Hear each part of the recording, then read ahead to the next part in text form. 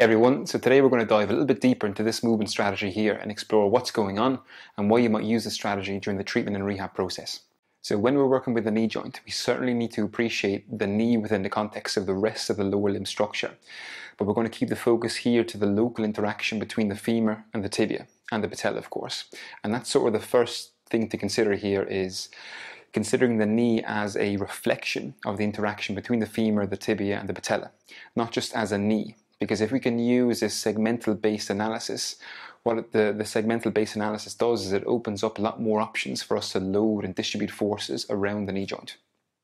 And one local feature that we often see clinically in people experiencing movement limitations at the knee is an increase in the co-contraction of the thigh muscles, the quads and the hamstrings at lower intensities, because this co-contraction at lower intensities often reflects a top-down protective strategy from the nervous system to reduce the muscle length and joint angle changes between the femur and the tibia.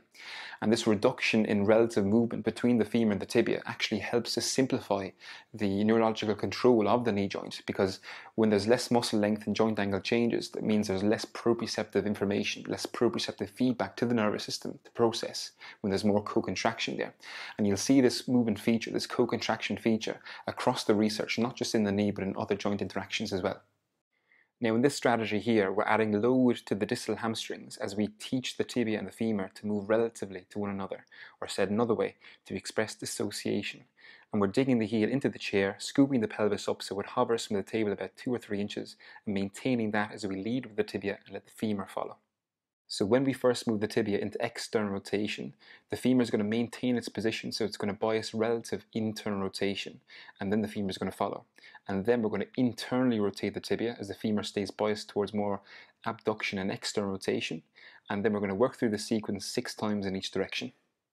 So one of the key reasons this is such an important feature is because we want our clients to be able to express those association qualities even while they're managing load and handling load through knee flexion in this case, because it adds a greater level of challenge to the movement. Okay? Because when we step out into the real world, we have to manage those forces as we express those association qualities.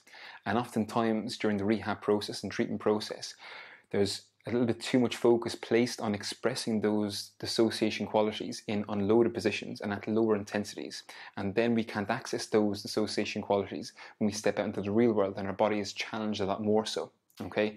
So you can use this movement strategy as part of a progression if the client needs more local work, but always be sure to integrate this strategy with the rest of the lower limb.